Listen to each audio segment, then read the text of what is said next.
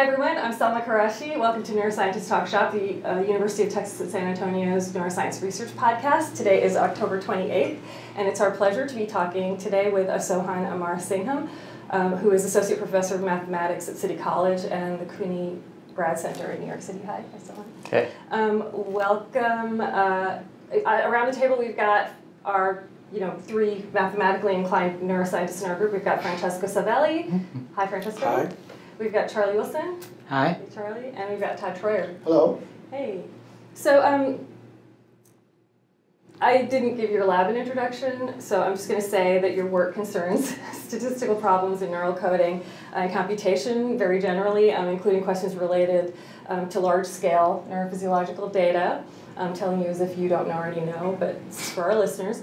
And their implications for understanding dynamics and functional properties of neuronal circuits. So let's just get to it. I don't want to stop the momentum here because you guys were already having a great discussion when I hit the record button and then stopped everything. So I want to start just with this general idea, and you guys run with this.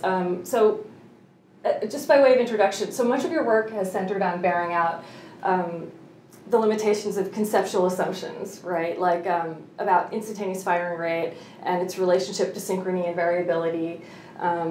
And these are things that have been used to understand structure and spike train data that is sort of at the basis of all the neural coding literature. Can you talk to us about this problem? Because you've written about this and it kind of frames a lot of the way you think about attacking conceptual things with statistical tools to bear out problems in neuroscience.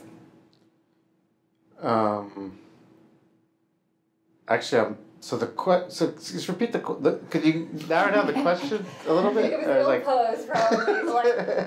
Well, I basically just, I want to get to this idea of agnosticism. You talked to us about agnosticism, and that's a big word, and it means many things, but you mean it in a very specific way in relation to statistical analyses of neuronal spike data that has really relied on conceptual assumptions that are not agnostic, that are sort of built on things like I guess the way when I said narrow it down, the problem is that there's so many different dimensions of that.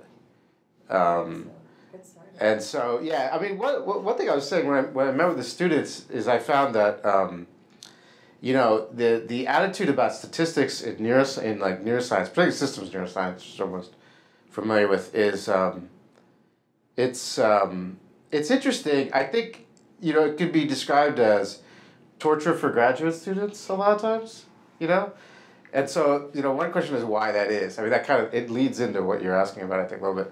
And what I mean by that is, you look at a neuroscience paper and, there might be 40 different hypothesis tests or something like that in there. Not very well described. It's just using a parenthetical as if you know what these 40 different tests are. Just an asterisk. And then the reader just glazes over it. I mean, they're looking at they're looking for something completely different. And then, but there's this performance. That's why it's like torture, because it's you've got to put the statistical test in, figure out what it is. And so then you can imagine, the writer, and that's often, it could be, say it's a student, but I didn't mean it that, as if they're different classes of neuroscientists. But the writer, say, has to find a test that sounds right, and that's not really what they're using to think about it, though. They're not really using all the thought that went into statistics to develop these tests. They have their own ways of thinking about it because they don't understand that, and the mapping between that and neuroscience isn't clear. But we have this I guess, tradition and culture, and this, of doing these hypotheses tests, and so they have to be in there. But what does it mean? Nature Neuroscience, some years ago, I was the recipient of an email from them about, we want to have these checklists now for statistical, for the reviewers. I don't know what happened to that. I think maybe it's there, right? Yeah, it's still there. And they were like, do you have any advice about, I was just part of a group, it wasn't particularly for me, about how to formulate that. And I was thinking, often when I read a paper, because, then I was trained in math, and I was supposed to try to learn statistics, and I was trying to apply it to neuroscience. So I was reading these neuroscience papers from the perspective, as most students, is where you just read the paper, And then these things that we were talking about, the difference between what someone thinks and what the paper says hadn't dawned on me yet. And so I thought that the goal was, okay, we look up these tests and figure out why they did this test. And what I really found after years of that was like, what I'd want the writer to tell me is, this is the crucial piece of this experiment from the narrative I'm telling. And then that should be like 3 or 4 really carefully chosen statistical analyses. And I'm going to tell you why they're important. I'm going to tell you what the assumptions are. And I'm going to tell you why those assumptions are relevant to the problem. And then I'd be able to read it and then think about it for myself. But that's not how it works. And I think the way it works is it's like we've given up because we know that if we thought about it hard, we wouldn't really find it realistic or something, if we go back into the assumptions. So then we kind of hide behind these. Okay, this is possibly a tertiary. We might be hiding behind hundreds of tests or whatever it is, not hundreds, but because we don't want to really focus on the key one and then the problems it raises. Because I think the problems it raises are, what is the right assumptions to make about neural data for the theories we want to test about the brain. And then that leads to the question of agnosticism. I think if you think about it, it seems like we want to be really agnostic. In terms of this question of what assumptions do we make about neural data in order to answer questions about the brain, because this is one of the most highly designed systems in nature, it seems like. I mean, it's almost like an alien civilization has given us one of their technologies, and we're trying to figure out what it is, and then we treat things as independent and lots of noise, and that's how statistics was built. It was like, let's flip a coin again and again and again, and it doesn't seem like it maps well, to this incredibly designed system that's producing thought, and seems to be spiking. That's like all we know about it. Yeah, I don't know. So then when you try to do it seriously, where you're like, okay, let's imagine I was trying to defend my assumptions and doing statistics, then I ended up working on narrower questions that I could get my hands around, but that seemed relevant to neuroscience. But then the agnosticism there was minimal assumptions, and how do you make sense of that? And that's a lot about what the talk was about. But if you get a paper like that, if you actually do that, if you actually take statistics seriously, then you have to argue and convince your reviewers and stuff about statistics. And a lot of them either don't know, and they don't do that, right? Unless it's important. So they'd rather not have it be important and just have something that they're familiar with. Yeah.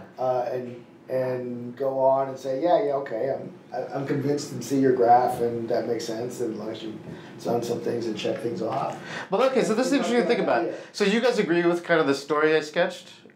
Would that be like? Well, yeah, I would say there's a little more to it. I mean, you started off by saying that our students consider statistics. No, I said your students. And I teach statistics. Oh, okay, all right. I'm teaching it right now to the students who are in that room, so that threw me a little bit off right from the very beginning. But oh, did I say that? Did I say that in the talk? Teaching evaluations are like So I think the students probably have a hard time giving teaching evaluations that are not categorical, because one of the things about biology is that it is categorical. It is not quantitative. So people like to just put things into categories, as you know, just by looking at taxonomy, instead of trying to assign a value to stuff. So one of the problems that biologists have with statistics is that it's sort of, a lot of it is continuous and parametric, and it needs to be more categorical for them to think. And a lot of times you'll hear people say, I don't see why we need statistics. There were only 2 outcomes, and it came out this way and not that way. Right. It's not like I had enough. Okay, that's what I mean, is that, so you look for, I think so one implication is like, if your finding is subtle and relies on an incredibly careful partitioning and precision about the data, then these these assumptions could contaminate that, and you'd better be thinking about them carefully. Another thing to do is let me just come up with a better experiment where it's clearer to me without all of that. And that's going to get more that's going to have more play anyway, because the reader's going to trust it. And so that's kind of a way of saying it. But then you still have to do the performance act of doing the statistics. Actually, we still end up with the kind of data that we end up with, which isn't necessarily the kind that we want. So our experiments don't come out clearly, categorically. Right. Right. And so we're trying to force them into some categories in which they don't really necessarily belong. And we look for tools in this statistical armamentarium that allows us to force our data into whatever boxes we want it to be in. I mean, I guess I'm painting a kind of a negative picture, but that is the thing that you're noticing in the literature maybe, and it was... Well, I definitely noticed when I went into a lab and I just saw how people were going from experimental research to published papers. Yeah. And that's, I mean, torture is a... Yeah, the statistics... I wouldn't write that down. I'm sorry, you shared it. Well, but it's like, it was just like a labor that I don't think anyone thought was valuable. Yeah. Was a common reaction. Yeah. I mean, there was some hunger for... Because the problem is, once you're dealing with very high-dimensional data, then it becomes completely unavoidable. Right. And now everybody finds themselves doing that, and so there's a lot more interest in statistics now than there used to be among neuroscientists, I think. Well, one point. So, how come is that the more we use statistics, and the amount of statistics and sophistication that we've been using, the more we go into the crisis of irreproducibility. And because statistics not being used the way they're supposed to be used. And I do remember what I think Buzaghi wrote in the obituary for Kees van der Wolf. And he said that his papers had very little statistics because he would rather spend the time to repeat the experiments until he was convinced. Yeah. And if you read old literature, there's less statistics, but there are results that have been stood the test of time much more than more recent literature that we find. So there's obviously a problem there. Right. Now, personally, I was always so one thing to appreciate is that what we use in experimental biology is what is called frequentist statistics, and it is irreconcilable, at least to some people, including me. You mean just it is normally irreconcilable with Bayesian Bayes statistics, which is what we should be using, in my opinion, and in other people's opinion. But if you look at the field of statistics, there is this fight between frequentist statistics and Bayesian statistics, which is philosophically irreconcilable. Some people will tell you that they are philosophically irreconcilable. I do not believe so, but I'm also not a statistician, so take everything I say with a grain of salt. But so there is this problem that if you think about frequentist statistics, so all the hypothesis testing. So once you start going hypothesis testing, of course everything becomes a category. We just say yes or no, yes or no, yes or no. Everything becomes binary, and then it gets combined in a sort of Boolean way, which actually denies all the assumptions of frequentist statistics. And then frequentist statistics is much younger. It's probably 80 years old or something like that, and people think that that's a scientific method, and it's just terrible. Okay, so that's an interesting comment. Would you like to? I thought about this issue. I mean, so one thing you're pointing to, one thing, maybe, one thing you're pointing to is statistics is messy, meaning even if you go to the field for recommendations, you don't get a coherent response, right? Yeah. So I remember there was an article in Nature. This was all highlighted in this reproducibility explosion, or what's the word for it? Crisis was used. And there's a lot to say about that, and we probably don't want to turn this into a discussion of that, because that's the whole thing. But I remember that there was Nature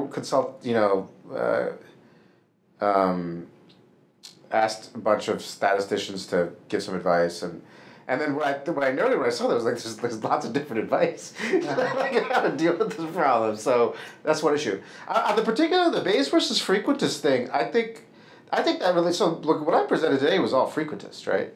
I would say something about it's not so binary because there's this question of p-values, which is not really binary. You have to think through it a little bit, what that comes to. But what does the p-value say? Because most people think it's the probability that, the null hypothesis, but it's not really. It's not. Okay, it's so not. yeah, the problem is the p-value is hard to understand, but it comes from a place. So like, it's not true that they're. I wouldn't say it's not true that they're irreconcilable, but actually I think the frequentist is more agnostic. I don't think that the reason my stuff was frequentist. No, I don't think is separate. No, it is. It was. I was just having frequentist stuff. The reason it's frequentist and the reason I was seeking agnosticism are not unrelated. So like, in fact, the original Bayesian, like if you go back to the first, the original frequentist, you go back to like Niemann. If you look in that paper, what he was trying to do. This is the one where you get the name wrong and you're embarrassed later. This is the example. Let's say Niemann. It's one of these guys, though. And, what he was trying to do is he wanted conclusions that would be valid for all possible priors.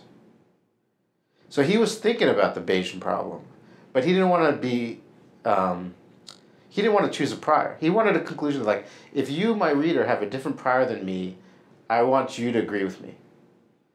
That's agnosticism, right? Because the Bayesian's very compelling from a decision-making point of view, right? It's like you cannot be a coherent decision maker and not be a Bayesian, right? All that stuff, extremely compelling. But what if you? That's one person's consistency. How do you get intersubjective consistency?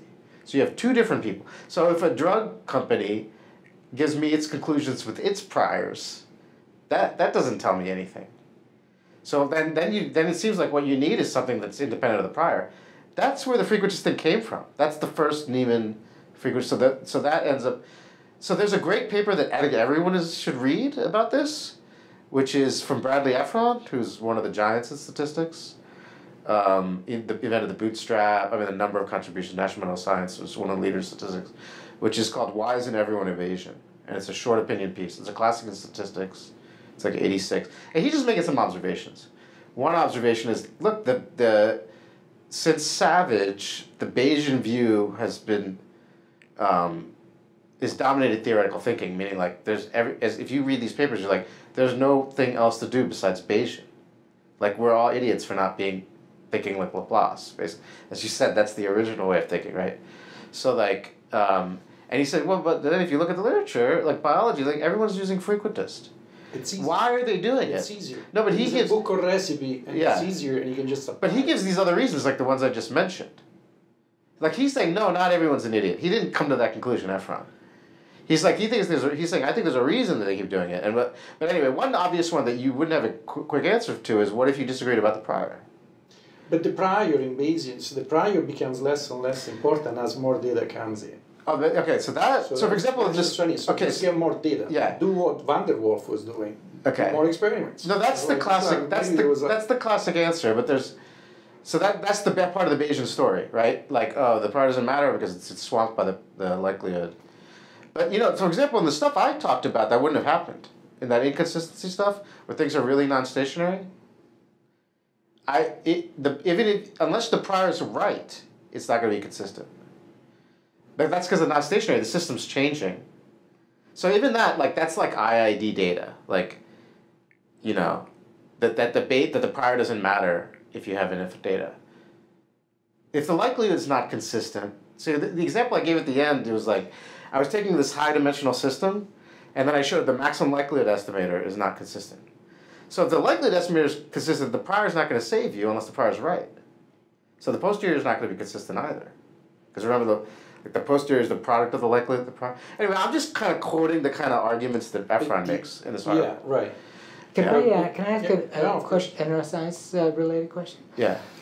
I did I please you guys? But you know what I'm this is like, you know what I'm talking about, right? We could start arguing whether it's better to use VI or to use Emacs. No, but this is related to this is related to statistics. Because this is just really as much as I don't know that it's, very important. You know? Well, this is related to statistics is messy because you can there's different schools of thought in statistics. You have to make all sorts of assumptions. I mean, there is no way of creating an unbiased. So here's a good example. You need maybe to it's not good for this podcast. What is the underlying distribution and anything falls if that's not the underlying distribution. The point is where are you putting your uncertainty on your hypothesis or on your data. And that's where. But let me give you an interesting example. It's a toy example. But anyways, it wasn't a criticism about you. Yeah. It was about like no, because I think it's related to my question about agnosticism. Is that the kind of priors we want for the brain is like this priors for an appropriate alien technology. It's like saying like, what's the prior on whether a certain alien civilization has this feature? It's just like we don't know anything about alien civilizations. Like, how do we come up with a prior for that? And so I think agnosticism, that's what he's saying with the frequentist. Okay, here's an example, like the non-parametric permutation test, two-sample distribution. That's valid for any probability distributions so the setup is, it's this shuffling stuff that you've seen, right? But the simplest example is like, you have two distributions, so you have data generated from two distributions, X and Y, let's call the distributions X and Y. And then you have multiple independent samples from X and multiple independent samples from Y. It is possible to create a hypothesis test that tests the hypothesis whether those samples are the same without making any assumptions other than the independence about the form of the distribution. So that's an example. That's an example of like if you do that with a Bayesian, then you're going to put a prior on the joint distribution on the distributions, and. But this, this is part of like statistics is messy. There's no perfect answer for. In my paper, and I always try to do it in the most meaningful way. Yeah. And of course, told that non-parametric is good and everything, but you always have this idea. Okay, I am creating a control distribution. Yeah. I'm making it up. It might or might not be relevant to what the real control distribution could be for the brain because I don't know how the brain is set up. And so like what the shuffling and stuff, I do it all the time. It's the best you can do, but I mean it has its own. There's modeling. It depends on whether it's meaningful for the brain, but I'm saying for that one, it's the question of whether these are. It's because if it's the appropriate question. I mean, I think the standard use hypothesis testing is more like test a well-defined hypothesis test, and maybe that's rare that there's a well-defined. The bigger problem is that our scientific question actually corresponds to a well-defined hypothesis. Anyway, my point was we could do much better in science if we just kind of rely put a little more importance about replicating studies in another lab rather than Well, replication. All these tests and there is a lot to say about replication. But in some ways, if you step back to like what people actually do with the sociology of things. Yeah. This thing about Bayesian things, you don't know what the priors are, and then you just gather more data. Well, people should gather more data if they can for a lot of the frequentist stuff. When you see p less than 0.0001 or whatever, it's like, I don't care if it's like exactly the right test, it's obvious, right? And so you get as many things that you can if the experiment is set up right and the results are obvious, then you don't have to make this argument, right? Yeah. And if it's p like 0.04, then you're like, I don't know. You can be convinced of data without, regardless of the statistics. And some of it's the same. Also, it's kind of the flip side of the same argument about let's check the hypothesis of the assumptions of the hypothesis test. Or if you get a Bayesian thing, well, you actually have to specify your priors, which is also really hard, and then you argue about those. And both of them are really checking so that your statistical framework is really kind of matching your experiment. And that's really hard in either kind of way. And so, you would like it to be easy. So the question is, what do you do? Like, what do you expect when? How much do you trust statistics overall, like in papers and stuff like that? And what's the joint acceptable kind of use and care, because it's a lot of it's being careful and being even honest about. You could say there's a trend or a statistic, this is significant, but you're clear what you're actually testing, and there may be issues with that test or something. And then if one of the problems I think is that if statistics get used to be, maybe why students or other people, it's like, well, that tells us where to stop the experiment, right? Like, I need to get enough data.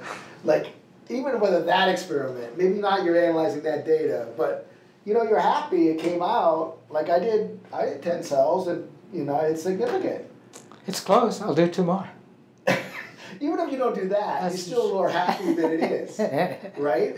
You have set up your test, and then you're happy that it's significant, and you're good with that. And rather than, I don't know, that data looks kind of funky. Yeah, it's significant, but I don't know. Yeah, I mean, it's not like I'm offering an alternative. I mean, but it's just an observation that it's for a lot of the literature, it does seem like it's a headache rather than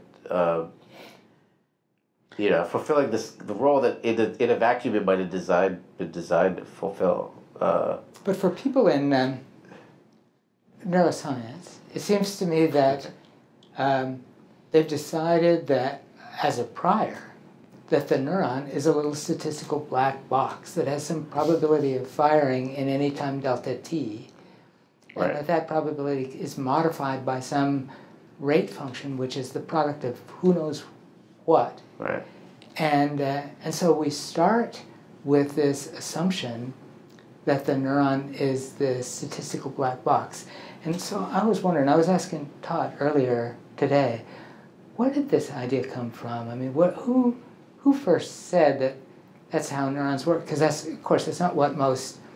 Yeah, one reason I put those quotes up to that effect, it just helps to facilitate the discussion. It's like, well, like rather than arguing whether anyone thinks that, well, somebody's written that, at least, and then we could go from there. But I meant to say, I don't know if I said it, that that's related to this question of not knowing what people really think, because you need to publish a paper, you need to make progress, and, you can't just sit around and endlessly debate these foundational issues, There definitely are people you have to write thing and go down. There definitely are people who think that neurons are deterministic machines. But that's what I was saying. Is like sometimes I learned that I didn't think so. I often, like I said, I don't think I'm making very profound observations that I wouldn't want to defend this as some insight that no one else has. It's just. There's also the performance and it's reasonable. You got to go on the business of the science or whatever, however complicated that is. But sometimes I get confused because I just assume, they write about the noise in a certain way. I mean, this is probably what you guys are referring to with the conversations with Jim Bauer. And then, I know they don't really think that, but this is a way to continue, and let's assume that's the case. Conditionally on that, let me do some research and not worry, solve that problem every time I have to do anything. But they don't really believe it. And then I see in other papers or in other settings, some stray comment, you think, they really believe it, that there's some irreducible or the thing is noisy and that's the big problem we have to solve, or that there are multiple neurons all signaling the same thing and someone else is averaging them, these kinds of ideas. Yeah.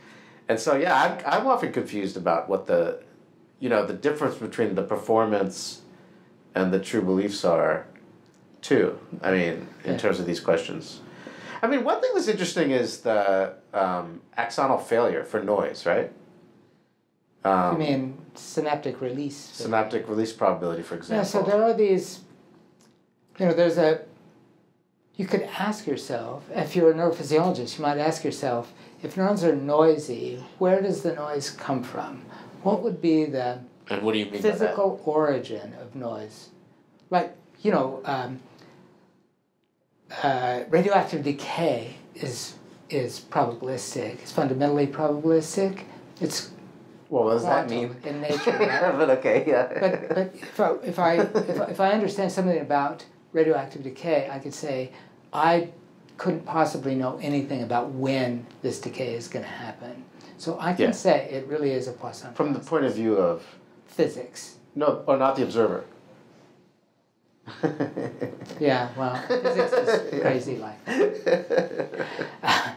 But if I'm looking at a neuron, I could ask, where would that come from? What kind of physics in a neuron could possibly give rise to noise, to something that's random? So for example, if I want my computer to make something that's random, I have to go to a lot of trouble, because computers are not fundamentally noisy. There's no noise source in a computer built into it. So I have to come up with some kind of crazy algorithm. It doesn't work as well as it ought to, and there's controversy about whether it's really random or not.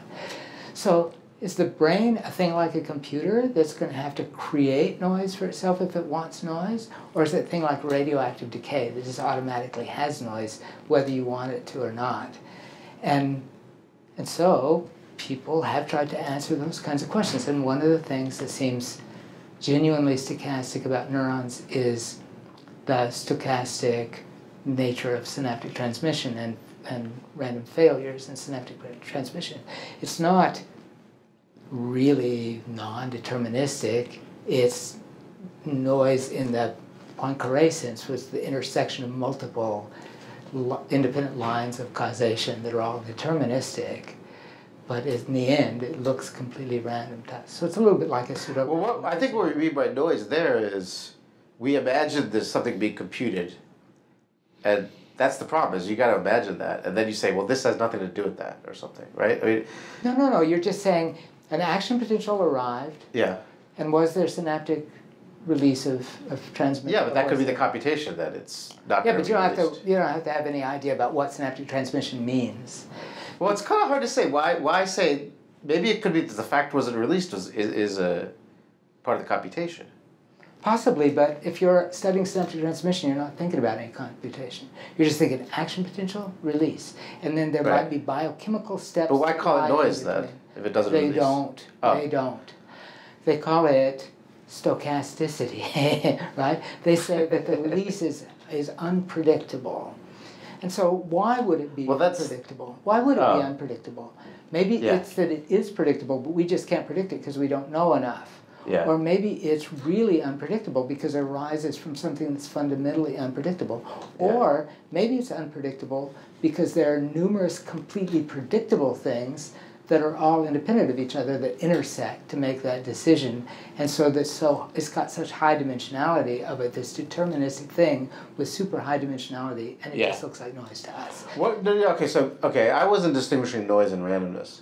So when you use the word noise, you mean?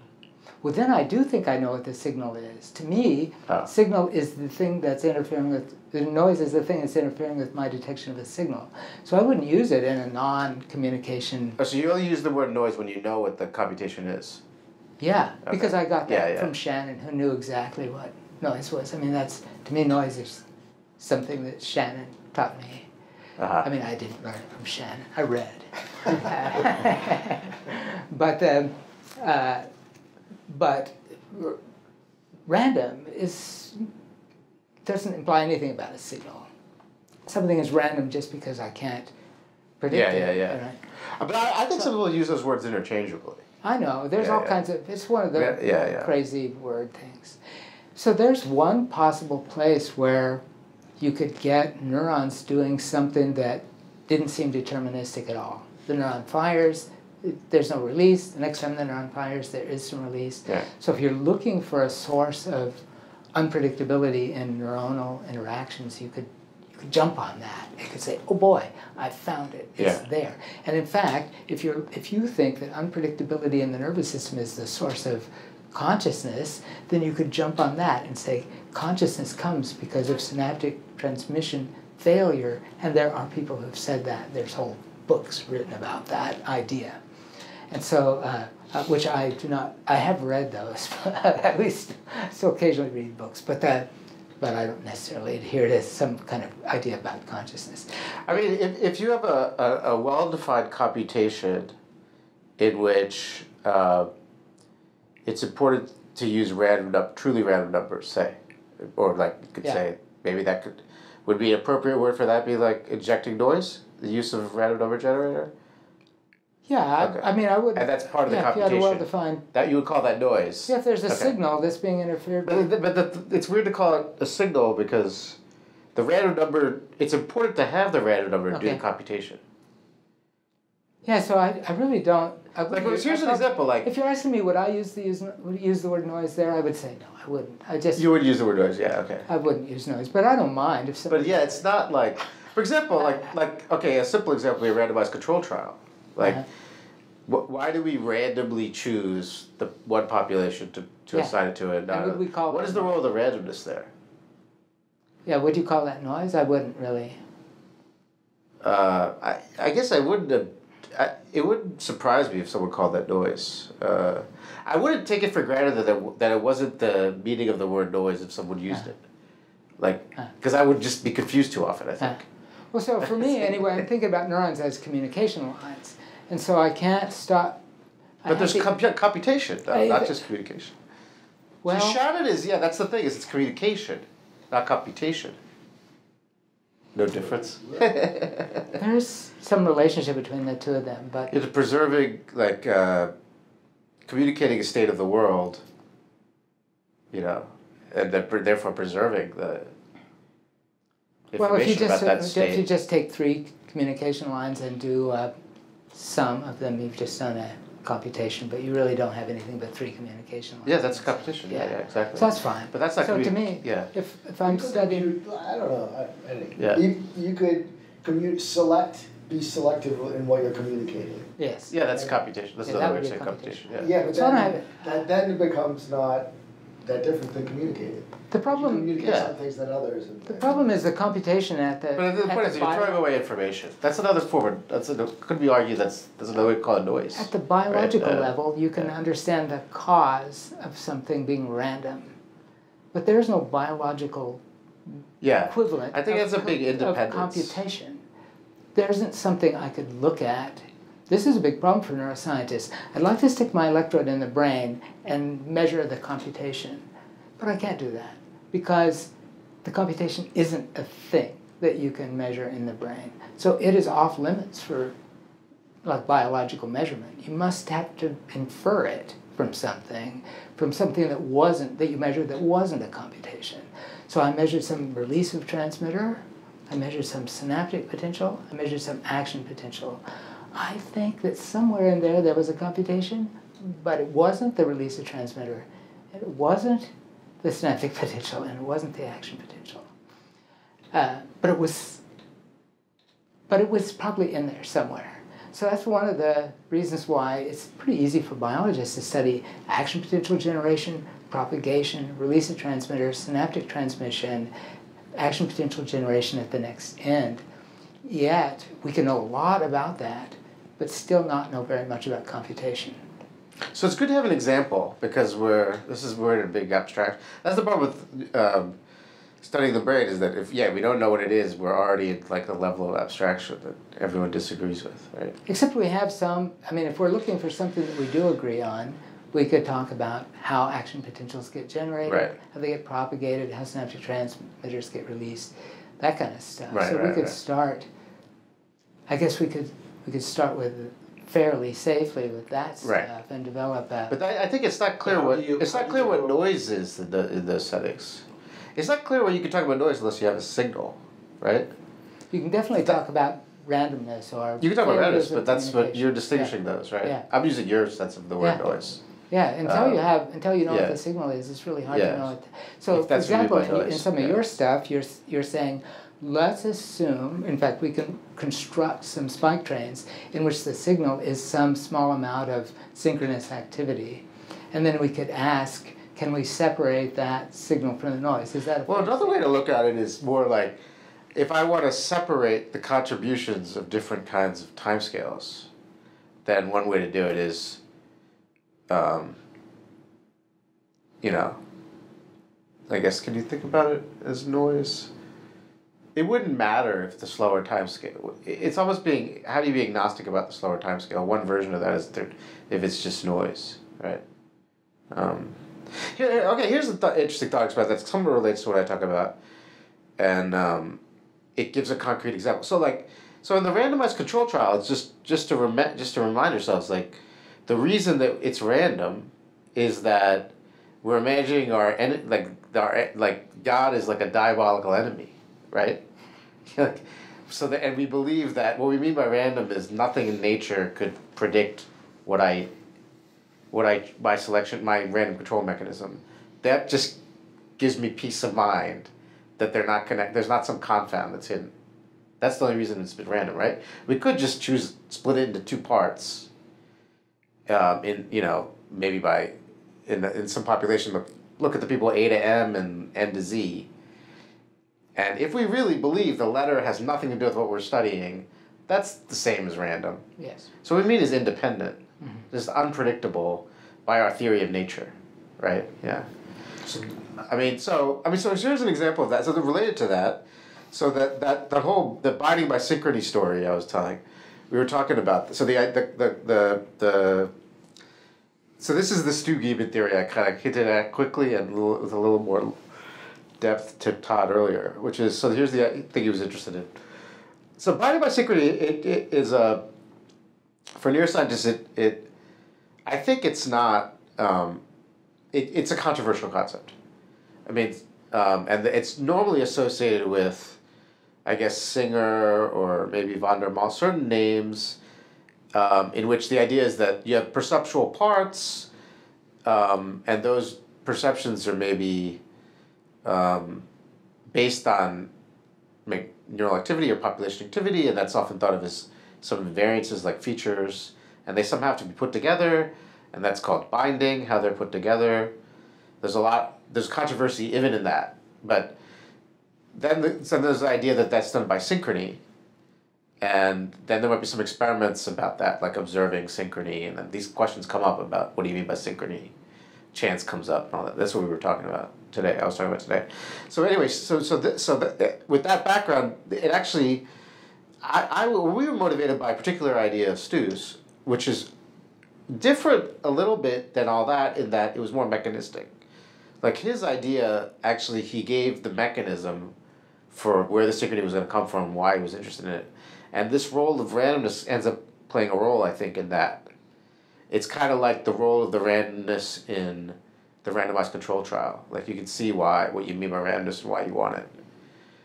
So his idea is the following. Like, so this is someone who's thought a lot about computer vision, and so the pure, like the non-biological version of intelligence, like just putting the biology aside, and built a lot of vision machines, and in fact this was before the deep nets, the current state of the art, and someone who thought a lot about complicated probability models for these things, and he said he felt he had this intuition, and I might be translating it wrong, so don't blame him, but my impression was he had the understanding that segmentation is a really fundamental problem. It was like famously so in computer vision that they said we'll do this summer, and it's 60 years later, what goes with what in a visual scene, and for any sensory modality that's a problem, and so he felt like the thing that happened was that you have some invariances, so you do take seriously that you're detecting something, and what that means is that you react invariantly to something, meaning like I said mom, that's an invariance to something I thought about my mom, the speech act is the invariance there. So imagine you have these things, and then he felt like you often do build such things when you're building like a character recognition device for some company. But then the problem is like, the background thing also gets lit up by your feature detectors, no matter how well you do the feature detector, whether it's a line detector or face detector or whatever. And then you end up with, you can't just kind of treat all the feature detectors independently and then make some decision about what the scene is or something like that. So you got to figure out which ones go with which thing. So like which line, which curve here goes with this curve here to make the face, and And so that was that's kind of the binding issue if you think about it that way. And he felt like the problem was always that, that you're going to get all these false alarms, and you've lost the sense of the relationships by building the feature detectors. And then he had this strong kind of conjecture, which ended up being like a principle of grouping, which was, so then you have to have not just kind of plausibility in detecting a feature, but you have to have a way of symbolizing or representing relationships among feature detectors, like relationships between objects or relationships between parts of a sentence to form the sentence, etc. And the strong conjecture was the degree to which things ought to be bound together, in the sense of forming some kind of relationship, was the degree to which whatever activated them was the same thing. So, for example, you're building a line detector, and it's built out of pixels, or maybe, let's stick to computer vision. And what you mean by line detector is maybe translation invariance in some receptor field or something like that. But that itself is coming up from other, like maybe thalamic cells that have receptor fields that are, on surround, off, on off, on center, off surround, or something like that, like basically like pixels. And then the line detector is saying, this is firing, or this is firing, or this is firing, this is firing, that's a line, or it's somewhere else. This is firing, and this is firing, this is firing. And then somehow you have two different line detectors, and in fact, they're drawing from a common pool at the retina or the thalamus or whatever. And so he wanted to know whether he wanted to bind those together, whether they were, it was the same stuff. So, for example, you have two different lines. Is it literally the same pixels that they share that's activating them? So that there would be, so if you have two different line detectors, when they share the same stuff, they're like basically overlapping, versus this, they're not overlapping.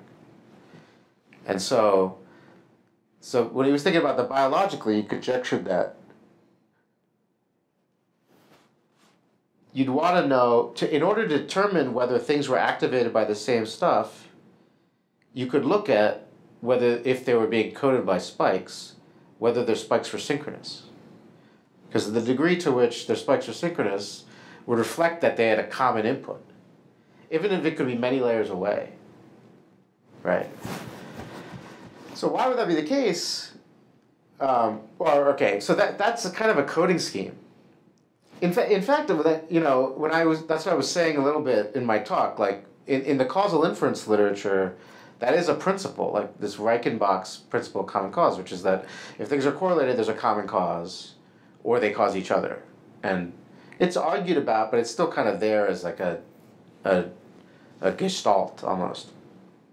This is kind of the same thing. But what's happening is that as you pass through the spikes, you've lost the information about who caused this neuron to spike. But in this case, if the timing is random, it's like the randomized control trial. Because it's random, it's just independent. Then the only way they have the same timing is that they had a common author. But it was important that that author be random, kind of, in the sense of the randomized control trial. Because say it was firing like a periodic oscillator, there wouldn't be much room to like distinguish authors. You know what I mean? Like the fact that it's random, which is independent to what you're trying to do, makes the coincidence much stronger when there is a coincidence.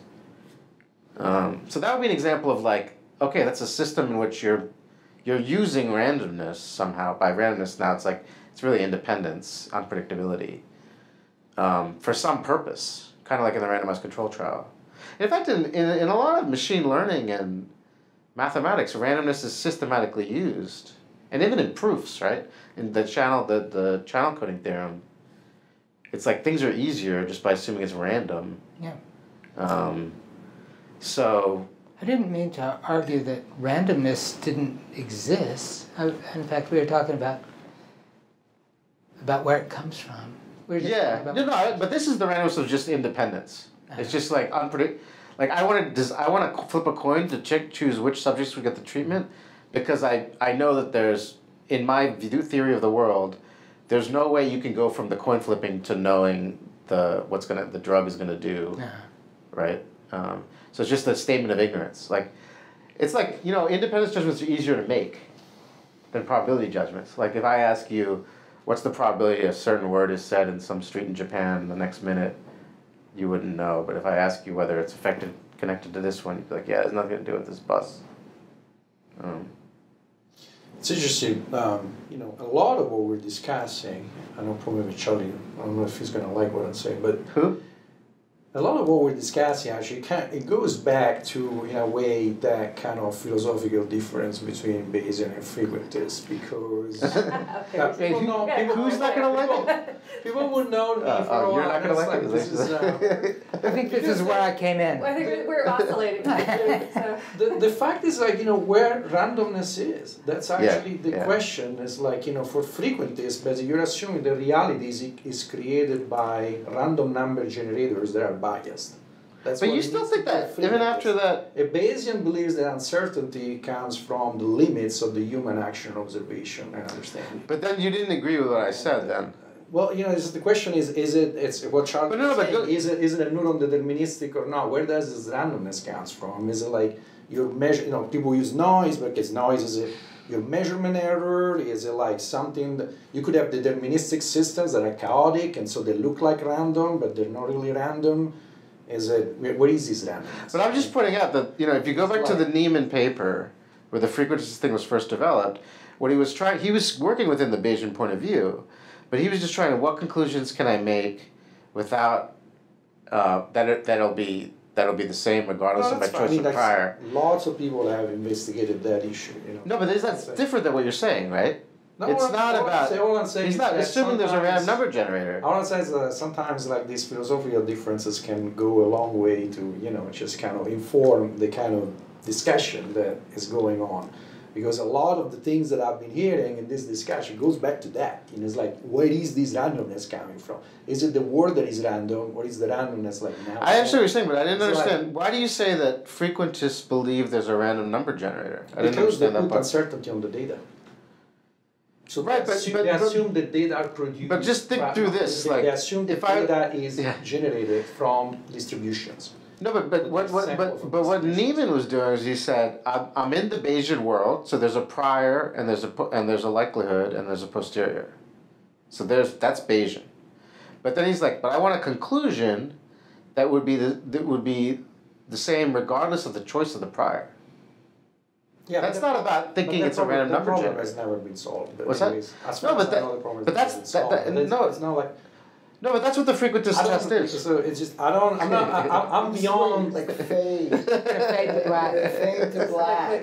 Yeah, I guess you're right. We're going in circles. We're going in circles. Yeah. I am beyond the methodological issue. I was just going to point out that there is still these unresolved problems. Like, where do we think this randomness comes? And depending on where we come, we call it noise or we call it something else. And with the way we're thinking about the brain, I was thinking about what Charlie was saying about like, where is the computation, where is this randomness?